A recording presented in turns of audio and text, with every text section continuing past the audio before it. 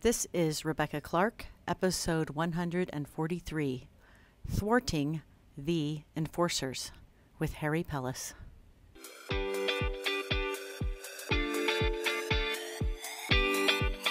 This podcast is for anyone that knows they haven't yet found and offered up their best work, but are compelled to seek it out and do it. Are you ready to move your desk?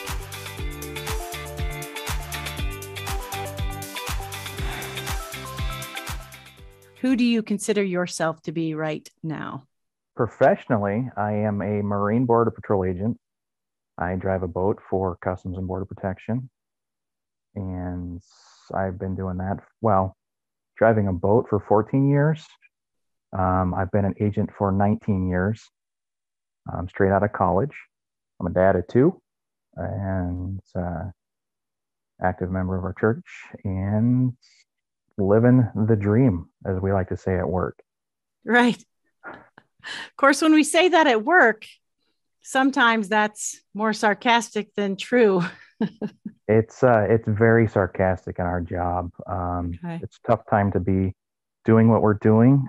Nobody likes us, including our, upper management above and beyond our agency. And most citizens don't care for our job, and we get called a lot of ugly things.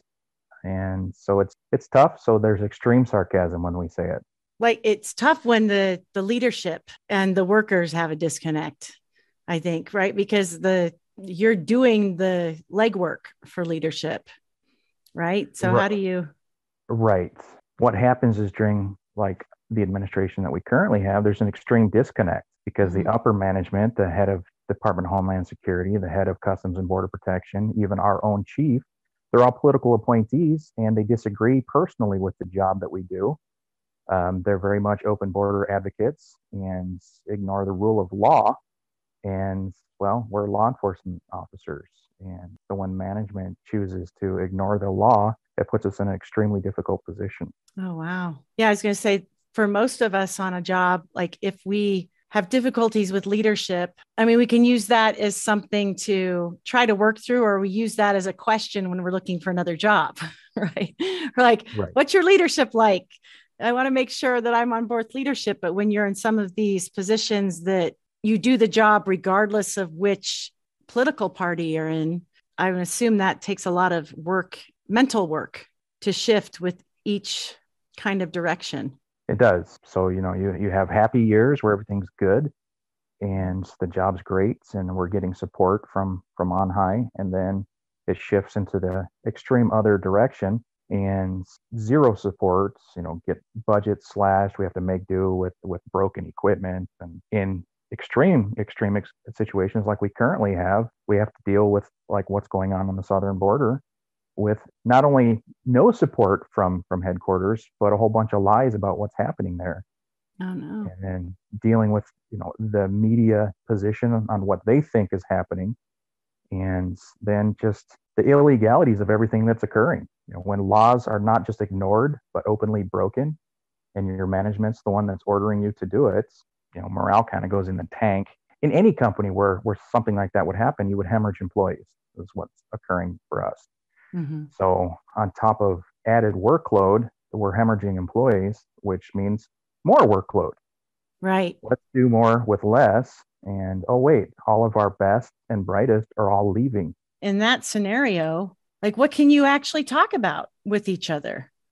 Right. Because it seems like even you talking with me right now, it seems like it would be difficult to know what to share and what not to share about difficulties at work, because there's all these pressures from every angle. I think everybody has those, but especially if you have your kind of work, you want to do the right thing, but you also know that you are taking orders and you're working within certain boundaries and don't want to break those boundaries, or maybe you do. I don't know. Right. Right. Yeah. It puts everybody in a really difficult situation because you're given an illegal order, even though it's against the law, considered a lawful order by management. So you have to go through with it. You have to do what they say, even though fundamentally that it's against the law. And you can report it, and it's reported repeatedly and constantly. But when upper management is pulling all of the strings and when the administration just doesn't care, nothing happens because there Right. has to be a will to change from somewhere else because we can't do it. Right. As boots on the ground, we can't do it. We just have to do what we're told. So you get to make that decision in your mind as to whether this is what you are willing to do because you have some kind of purpose with it, or because you see it as your only option, or you think it'll change, or is it something that makes you think, oh, I go elsewhere? Like it seems like there's all these decisions you make as you stay There and are. do it. Right. There are tons. I mean, some of it because there's ups and downs, right? Because we're in a two-party political system. So every time there's an election, there's a chance for the pendulum to swing. Right. And so some of the things you just deal with. It's on a 4 or 8 year cycle, and you just kind of deal with it. Some of the things become real issues for a short term when you have a new administration, but then they lose interest and everything goes back to normal. So it's not that big of a deal, and you just kind of deal with it short term. Mm-hmm. In this situation, well, a lot of us have chosen just to walk away. Anybody and everybody that's eligible for retirement has. But then you run into positions like me. There's people with a certain amount of time in where there's no point in leaving. We're too close to retirement. So you Mm-hmm. just kind of have to struggle through it. Or there's people without the right skill set to go to a lot of places. There's a dirty little secret about the federal government that nobody wants to talk about is that it is very, very easy to get stuck in a job because your boss can go talk to a boss across town and say, don't hire any of my people when they apply. Right. And so even if you do look to leave, you never even get a second look because they see your current employer and it gets circular file. And that is currently happening. It's been happening for about 4 years now, where we know for a fact that it has happened because we've had some whistleblowers talk about it. But when the upper managers make those gentlemen's agreements or gentlewomen's or whoever's in charge, Mm-hmm. then you're stuck, right? You like your career fields. Most of us enjoy being in law enforcement and federal law enforcement specifically. Mm-hmm. And so when you look for another agency to work for, and your boss has told them, "Don't hire my guys," you don't get hired, you don't get considered, and then you just get stuck, a little frustrated, and there you are. You try to write it out as best you can. You know, it's really interesting. You're causing me to remember that years ago, I worked in some schools, and I went to corporations.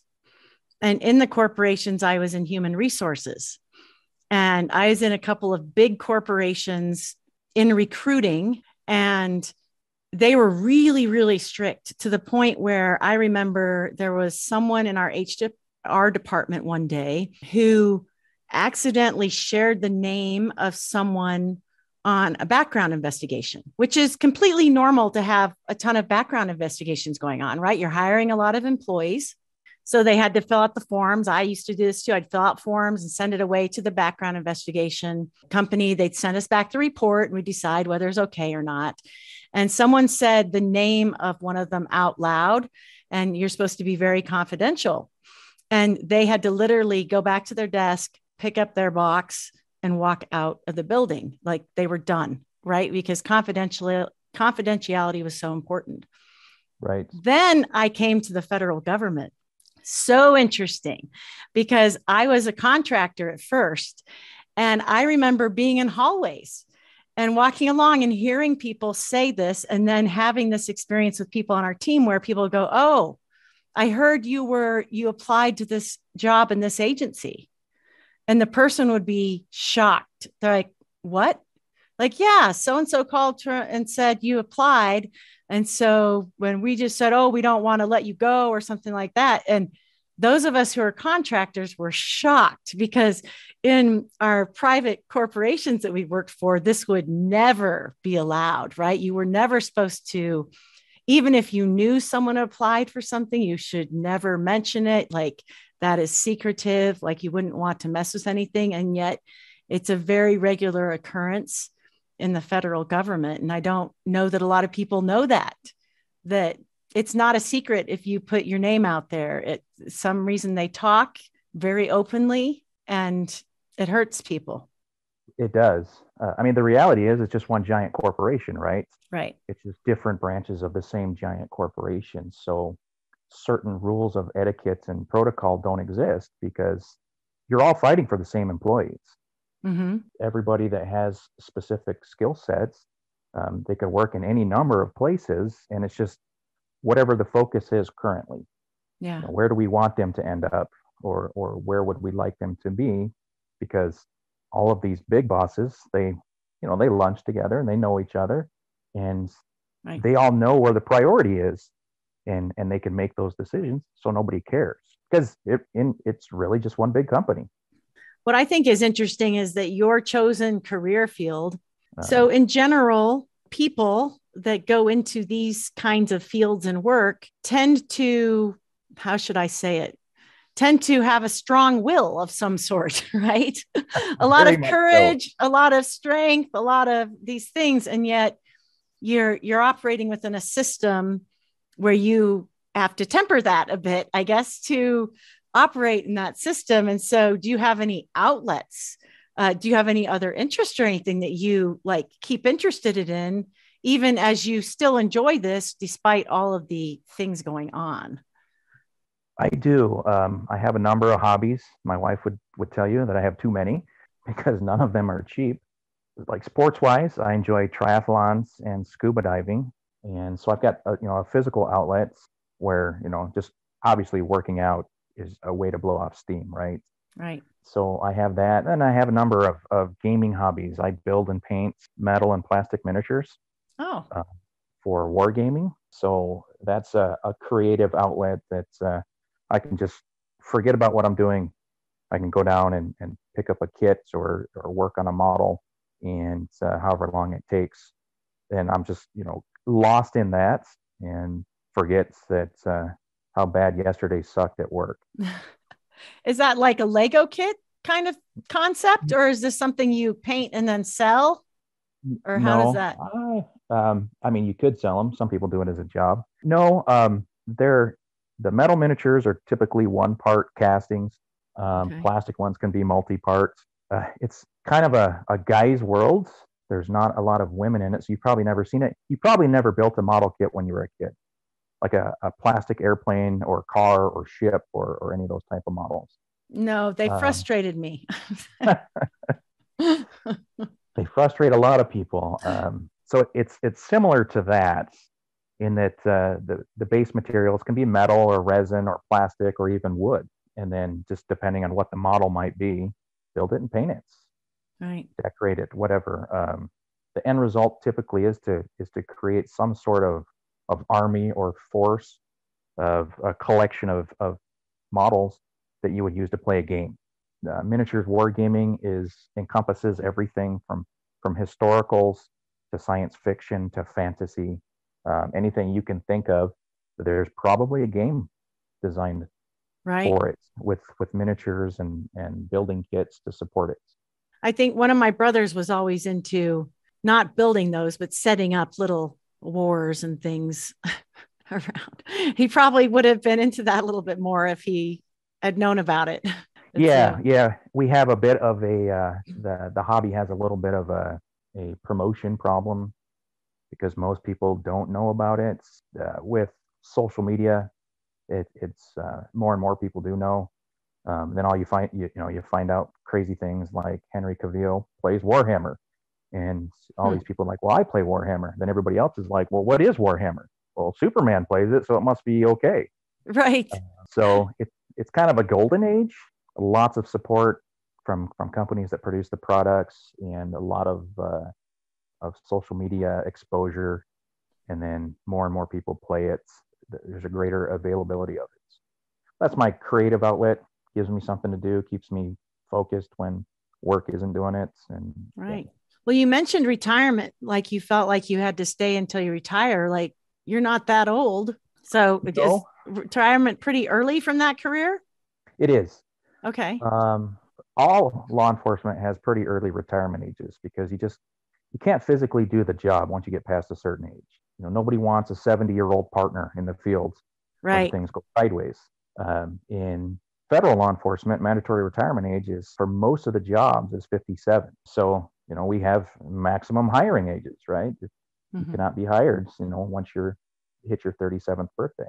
So I'm 19 years and change in, and I can retire with 20 years once I'm 50. So I'm just over 2 years away from retirement, or my first retirement points. And, wow. So are you thinking about what you would want to do next? Or are you yeah. waiting? Well, no, I mean, you got to have a plan, right? So you can't really just all of a sudden retire and not have a plan, because we see it too often. So you get the guys that are super focused on work, they retire, they have nothing, and within 2 years, they're generally gone. They're generally gone, like dead? Like dead, pass away. Right. The sheer number of coworkers I've had that's happened to is just, it's astounding. Within 6 months to 2 years of retirement, they're dead. You're like, well, what's the point of working for 25 or 35 years to enjoy retirement for 6 months or a year? That seems kind of pointless. And generally, those guys that it happens to, they're ones with zero hobbies, no interests, and once work's gone, they've got nothing. Sit at home and just waste away. My ideal plan is to do absolutely nothing once I retire, except what I want. Go fishing, build models, enjoy life. So we'll see how that works out. Toyed with possibly teaching at the university level once I retire. But that would mean another degree, and I'm not super keen on going back to school. Depends on what school you teach at. Well, that's true. But if I, and that's, where part of the plan comes in. It's like, well, what would I want to teach? Because I had a non-traditional entry into law enforcement and work in sort of a non-traditional law enforcement field. I don't have some of the same background that, say, like a local police officer or sheriff's deputy has. So teaching at community college, where those classes are taught, I never took criminal justice. I don't have a degree in criminal justice. So teaching at a normal police academy is out for me, because I don't have the credentials for it. So I would need something else if I wanted to teach. Kind of, it's always there. Think about it. Look into classes and online learning and all that, and think about it. And it's still kind of on the back burner. Just a possibility, a maybe. Well, what it's interesting you brought up. No other work that I've ever been in have people actively tried to stay until they were to retire and died younger than those that have been in the federal government jobs that I've been in. Like it's happened so much that, I mean, we would bring it up in meetings. I worked with people where I was far below the average aged for the last 15. I worked for government about 15, 16 years. And I was always lower than the average because we had a training and development organization, and people were retired from Air Force, Navy, Marines, and they would come and be professors, and instructors for the courses. And so it was interesting talking to some people. They're like, oh, I can't retire, then I'll die.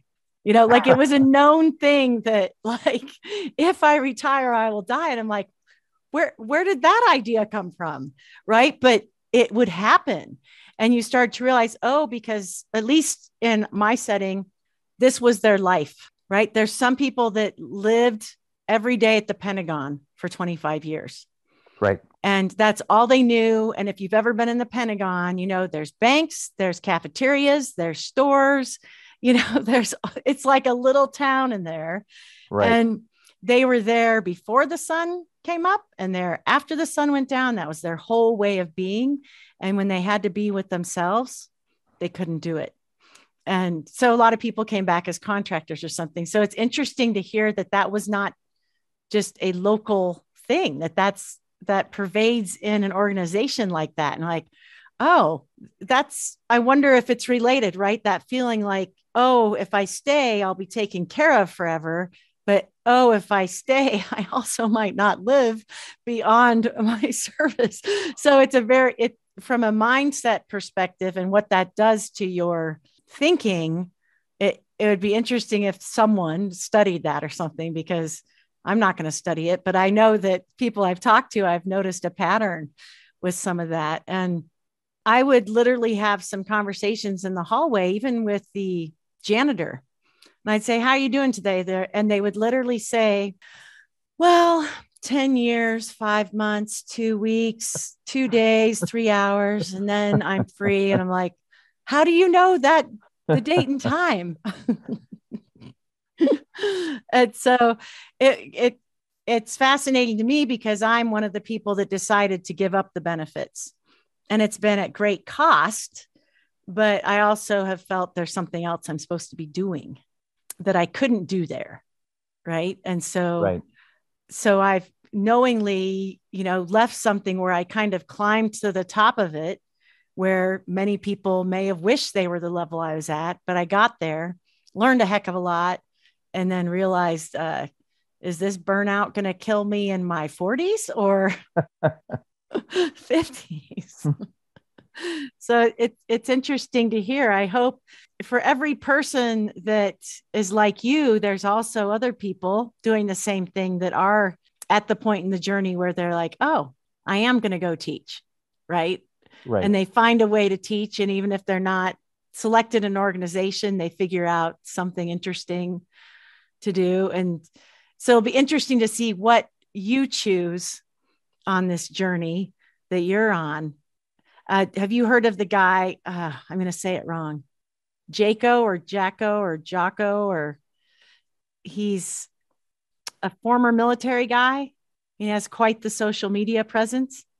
He kind of talks about habits and, going after your dreams or whatever. I think it's very interesting to see some of these people doing what they might have felt the way you currently feel, perhaps, right? That, oh, I'm not sure where my skills transfer to, but they kind of created something themselves to Right. make themselves valuable, regardless of what system decided they were valuable or not. So it's an interesting thing to think about from my perspective anyway. I don't know if it's interesting from your perspective. No, it is. I mean, because so many people end up with a weird skill set, and the whole world wants to say, well, that doesn't have any value past what you just Right. finished doing.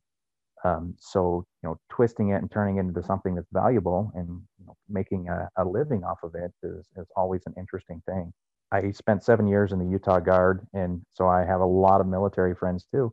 And let's face it, you come out of the military, if you were an infantryman, you have one very good skill set. You know how to kill people and blow things up, and that doesn't translate, straight across to any other position in the civilian world, unless you go to Blackwater, which a lot of them do, right? Because it's just a straight transition and it's very easy. But the reality is they learned a whole bunch of other skills that are just they're subsurface skills and abilities, and that transition to very well to other things. Right. Which makes them extremely valuable employees in many situations, just because of the other skills and abilities they have above and beyond what you would call, their toolkit or their profession.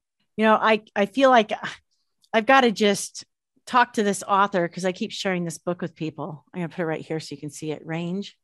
Mm-hmm. Why generalists triumph in a specialized world. And he shares examples, from corporations, from military, from schools, all that. And just to show that sometimes we think, okay, I'm going to be this when I grow up. And some people actually do that thing, right? Like, I'm going to be an accountant. And then they march forward and they do 40 years of accounting and they retire and all that stuff. But most people don't fit that, especially nowadays. And his book points out, they studied all of these different people and everything and realized that sometimes, like, all of your crazy different experiences that don't seem like they match up actually make you the perfect person to solve or create something in the future. Right. So they're saying a pharmaceutical company that puts out a website asking for ideas on how to solve problems its chemists can't solve. And then a lawyer comes in with an idea, right? Someone from a completely different profession, or one of them where there's this oil spill challenge and a guy had an idea because he bought a Slurpee. And as he was slurping the stuff and watching how the stuff came up the straw and everything, he had an idea of like, wait a second, what if this was applied to the oil spill? Now, I don't remember the way it was applied, but it was just example after example where you had the person coming from art that solved the math problem, or the person that came from like a law enforcement solving this little challenge over here, and Right. to see how it all can come together in an interesting way that only you could provide the world. And I've listened to this book 3 times when I was mowing the lawn, because I was so inspired, because I guess it made me feel like, oh, all of our experiences are worth it, even if they were a fluke, right? Like that all Right. comes together toward whatever you offer. So it'll be interesting to see what you do. Do you have any regrets on the career choice you chose? I know you stumbled across it, if I remember correctly, like I did. college recruiter or something. Yep. It was a straight stumble. I was an international studies major at BYU and was looking to go into the foreign service. And I really loved my time in South America and was looking forward to going back in foreign service, working at embassies and just in foreign development and foreign aid, and just interacting with foreigners and foreign countries, and doing what I could in Latin America, because I enjoyed my time there and thought it would be a lot of fun. Then, of course, 9/11 happens and just changed a lot of global priorities and personal priorities for a lot of people. In me, it was, I'm not taking my family overseas. We're easy targets in other countries, and the threat has been magnified greatly. I'm not going to raise a young family in a foreign place where they have to live in a fortified compound and drive in an armored car to school and interact with very, very few people. Because what kind of life is that? Kind of reined in my job search and started looking into just various branches of the government. I was looking for an FBI recruiter actually at the job fair. So this recruiter just didn't seem interested at all. Kind of shoved a pamphlet across. He's like, you can sign up online for the initial test, and test is coming up whenever. Give me a date, and went back to what he was doing. Never made eye contact. Never really talked to me. I was like, geez, this Wow. guy is awesome at his job. Not like, wow. But the FBI recruiter was not there. The CIA recruiter was not there. The NSA recruiter was very, very specific in what they were looking for and was very loud about it. She was kind of an angry lady, and because people kept talking to her, and she's like, we're just looking for Persian Farsi speakers, native Arabic speakers, linguists, and forensic accountants. All the rest of you, I'm not interested. But what about? It's like, no. And she's kind of shouting, and it's like, well, don't have any of those degrees. So Right. the whole thing was kind of a bust, except I have this one test that I can take and see if I'm moving forward. I had already taken the foreign service test and was just waiting on that for the results to come back. And I was like, well, it's a test. I can tell my wife I tried. I'll take this test and see what happens. Because, I mean, what happened immediately after 9/11. The entire economy tanked. Everybody I was in school with that was planning to graduate and had jobs lined up already in the civilian world, all of those job offers were rescinded. All of those Oh, companies had started to shrink already by early 2002. And so right. most of them were scrambling for grad school openings. They're like, there's no jobs. I might as well stay in school while I have 0 job opportunities, and then increase Wow. my saleability. It was kind of a struggle. And so I was like, well, I'll take this test. We'll see what happens. If nothing else, it's a job until I find the next job. Then it ended up being that my oral boards for foreign service and my first day in the Border Patrol were on the same day. So I had to make a choice. It was Mm. an oral board to possibly get a job sometime in the future Mhm. that I wasn't super keen on getting anyways because of literally the foreign service taking my family overseas, or a definite job, today that I start and start getting paid. So I went with the Border Patrol. I headed off to the academy and graduated and started in a career, and here we are 19 years later, still doing it. It's incredible. Like these little moments that create this trajectory in a different Right. direction. What would you tell to your children that are heading out into the world now? What are some things you would tell them to be aware of as you go search for the right kind of work or career for them? Don't be a Border Patrol agent. Don't do what I did. as much fun as I've had and as good as it's been, it feels like we're circling the drain. The agency isn't what it used to be.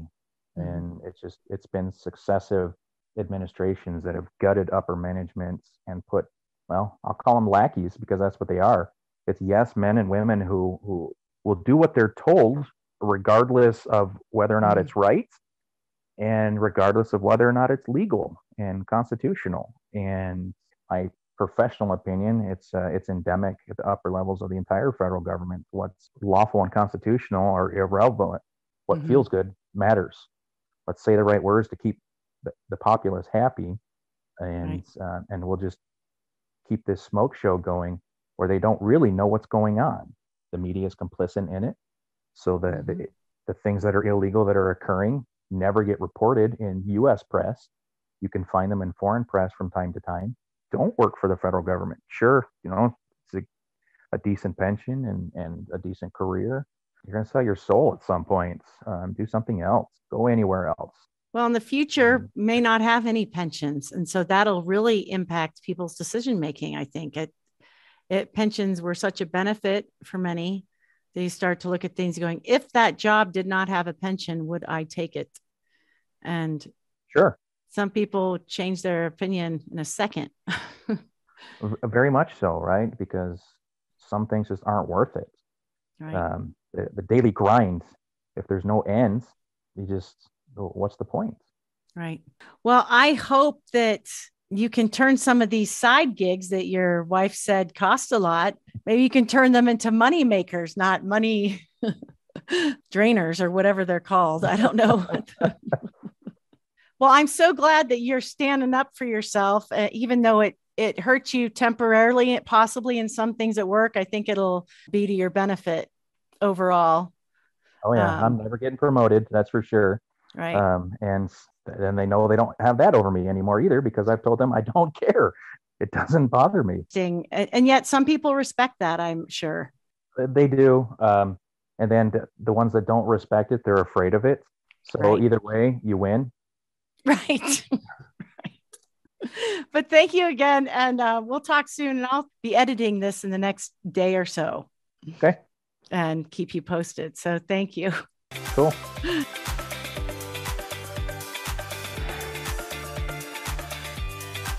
Thanks for listening to the show today.